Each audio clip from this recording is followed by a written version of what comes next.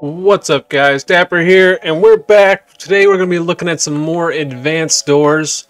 So yeah, I was looking at these ones, and they're a little plain.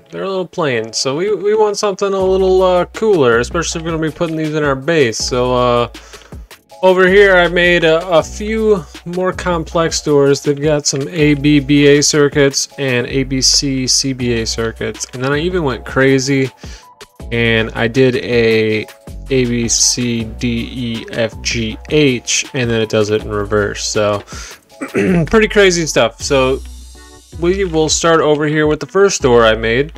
So this door slides open and then does a 90-degree turn, so you can go through it. And then of course I hooked it up to be automatic as well. But this door is pretty cool. So I liked the whole concept of the spinning, but the problem with the spinning was that it also clips. So that's when I added the pistons here that actually pull it away so it doesn't clip when it spins.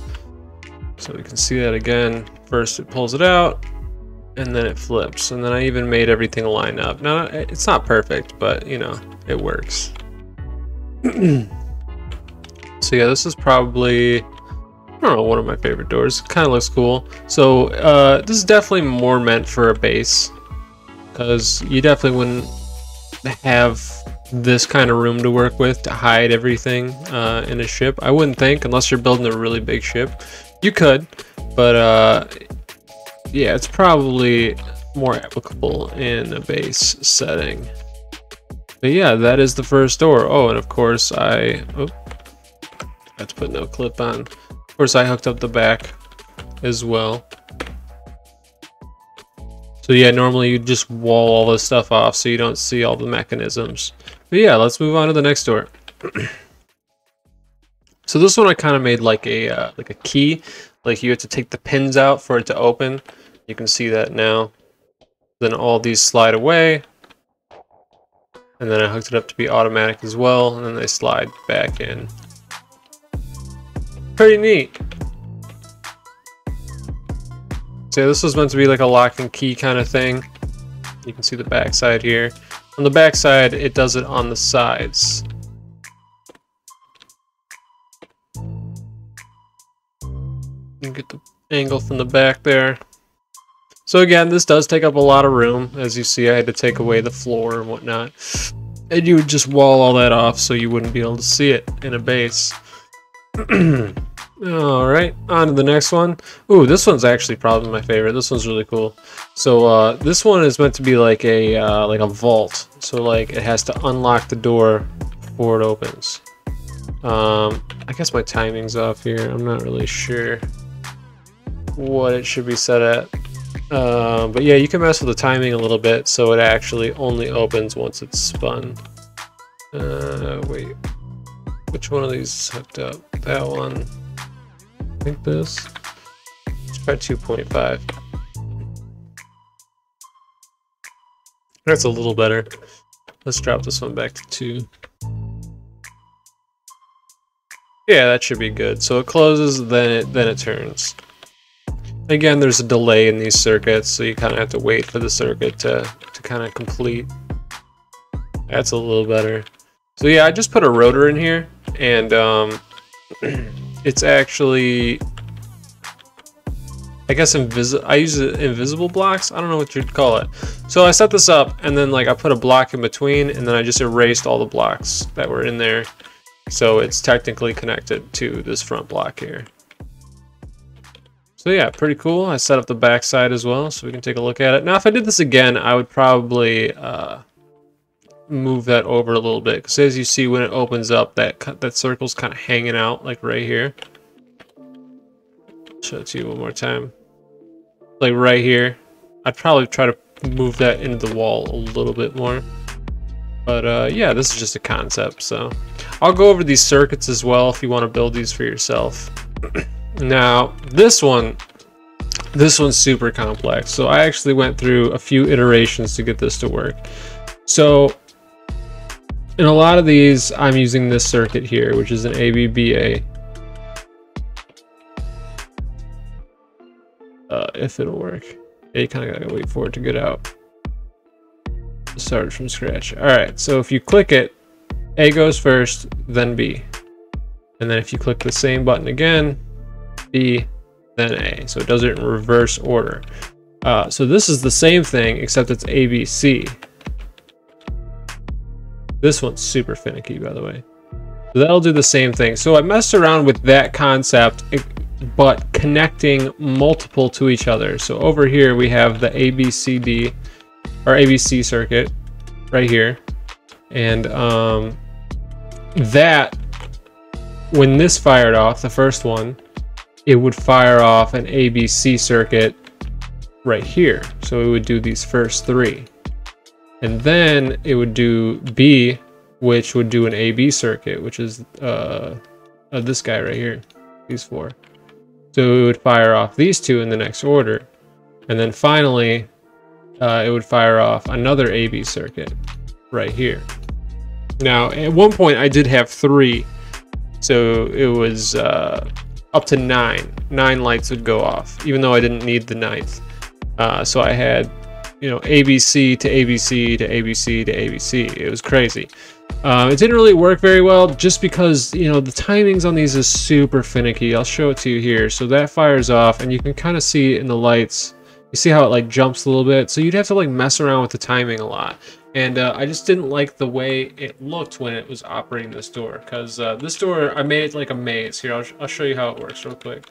So we'll go ahead and click the button here. So then the thing does the maze, and then it opens. So my final product on this one, let's see if I can, so it shuts and it does the same thing in reverse. It kind of glitched out because I hit the button there. But I did it with this circuit over here. So this thing, it's kind of a monster and it doesn't always work the greatest, but here's the idea. It would go through all the steps in order, and I've got a timer to make sure it finishes the maze and then waits on the last one so it opens the door for better effect. And then I have these AND gates set up so when you click it again, I hope it works. Oh yeah, there it goes. Yeah, there it goes. Okay, so there's a little bit of delay on it, but it would do it in reverse order. It took me a while to get this set up, but yeah, I mean, it works. So it does each step with no delay, whereas this one would be like step 1, step 2, 3, 4, 5. You know, it would kind of freak out in the middle, and it just wasn't worth going through and trying to find all the combinations of timings that worked when I could just build this one over here and have it work much smoother. So you can set these to any times you want for each step. So if you want to do something crazy, you know, maybe you had like the craziest landing gear ever, it had 8 steps to get out. You could set that up with this kind of circuit. It'd be big, and sometimes it could be glitchy, but it would work. So this running here is actually turning them all on. So the on switch is this guy here. Each of these 4 is a circuit, and it would wait 0.5 seconds before it turns them all on. And then I have this wired up back to this AND gate, so when you click the button again, it's coming from the button, and when this one is powered, it'll trip the AND gate and then send a signal backwards. So that's this bottom portion. So then it goes through and turns them all off.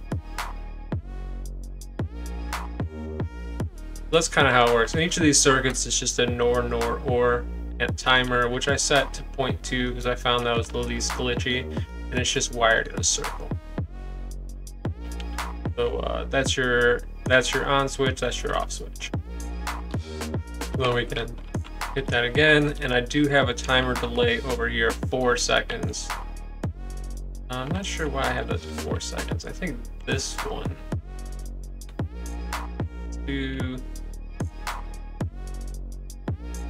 Let's do 1 second for this. That's why we have that delay when it starts up. So let's try this one more time. We'll open it. waits, and then it opens the door. And then, okay, so that shuts much cleaner. And then I have a timer delay on the second lock, maybe? Yeah, 3-second delay. That way it shuts the door first and then it does the main. So yeah, guys, that's that. I was working on another door over here. I wanted to set this up on camera, but it's a bit too complicated and it didn't work very well. So I wanted to make a super ridiculous door, like for no reason, would just flip around and then open. But yeah, it's obviously not the greatest. So it's just kind of a concept. But if you want to see how I wired this up, actually, let's go over here to my board. And then I can kind of show you the circuits. So this was the A, B, C circuit, and it'll go CBA in reverse. And that's just wired up like this. If you want to, you know, pause the video at each section and see what I did. So that'll be the third thing that fires off. And then this OR gate goes to these three. Timer goes to 2. And each one of these goes to the timer. And then the timer is 1 and 2. So if you want to see my times that I have set up, this was like, you know, after a little bit of experimentation to figure out the best times, that's how it's set up. And they work. Like I said, they're just not the greatest, so I did prefer this circuit when making this super complex door. And here's the AB circuit, if you wanted to see it.